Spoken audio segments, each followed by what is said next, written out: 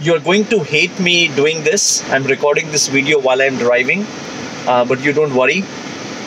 I'm going to focus on my driving. You focus on the SQL video for today.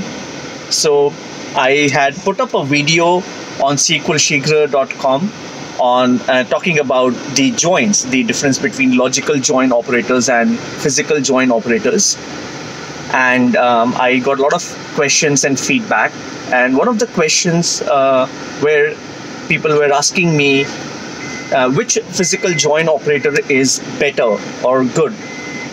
There are three of them: nested loop join, merge join, and hash join.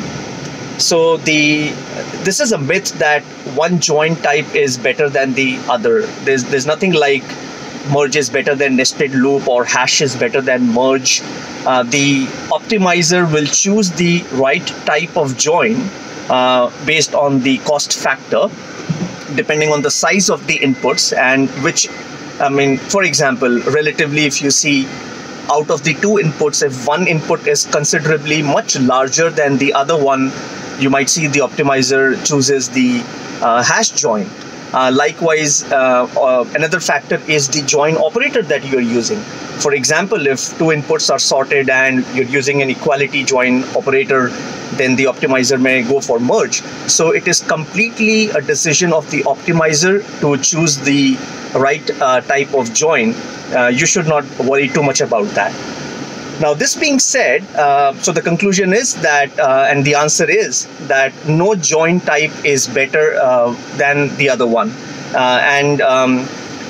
Also, this being said, the optimizer in most cases will do a fantastic job. It will produce a good, efficient execution plan. But it might also happen that sometimes the optimizer is, it doesn't produce a good plan, and that happens rarely. And that is why SQL Server gives you the option to apply join hints. You can always hint the optimizer that you want a different type of join over what the optimizer has chosen. So what you can do is at the end of the query, you can say option, which is applying a hint. You can say option and you can specify which type of join do you prefer. So you could say, let's say, merge join, or you could say hash join. Now, of course, the criteria have to be met. For example, if you force the optimizer using the hint, if you force the optimizer to apply a merge join, but the inputs are not sorted and you are using any other operator other than the equality operator, you might get an error.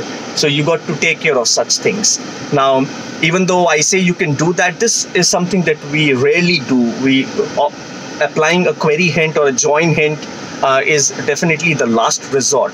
In most cases, it's not required. You may want to fix statistics, you may want to fix indexes, you may want to fix a lot of other things before you actually apply a hint to improve the query performance. So that's it for this video. This subject is pretty big, it's huge, talking about joins and the optimizer and the best practices, but in this quick video, I just wanted to demystify the fact that no one join operator is better than the other. So that notion should not be there. By the way, SQL Shigra is a Sanskrit word. It means quick, and that's where the whole idea of SQLshigra.com is to learn on the fly, learn while you're driving, and that's where this word SQL Shigra comes from. So with this, I will hang up now. I'm just looking at where is the exit. Yeah. So with this, I will hang up, and yeah, thanks for watching, and hope this was something useful. Do share the video with your friends and colleagues, and you can watch more videos on SQLshigra.com, SQLshigra.com. Thanks for watching. Talk to you soon.